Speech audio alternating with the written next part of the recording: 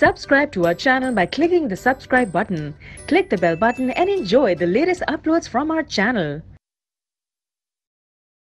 Now, coming to the excretory system of frogs. Excretory system means कुछ excretion होगी, जहां से excretion होती है frogs की, that forms the excretory system.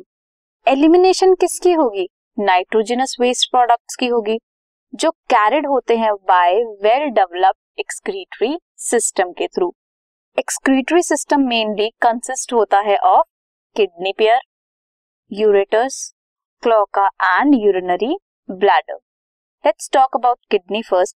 Kidney कैसा होता है? Compact structure होता है, dark red color का होता है and bean like structure होता है.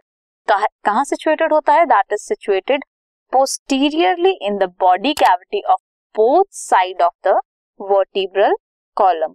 Vertebral column के दोनों साइड में क्या प्रेजेंट होगा? bean shaped kidney like structure present होगा. एंड जो किडनी है that is composed of nephrons. Nephrons क्या होते हैं? Structural and functional unit of kidney, जो एक्सक्रीशन में हेल्प करते हैं. जो यूरेटर्स है, there are to ureters that emerges from the kidney. Kidney से क्या होता है? दो यूरेटर्स emerge होते हैं. किडनी है, to ureters emerge from the kidney. Ureter act करते हैं एज यूरिनोजेनिटल डक्ट, जो फर्दर ओपन होती है इनटू क्लोका. कहाँ ओपन होती है? Into cloaca. And in females ureters and oviduct जो है दे open separately in the cloaca. जो क्या है?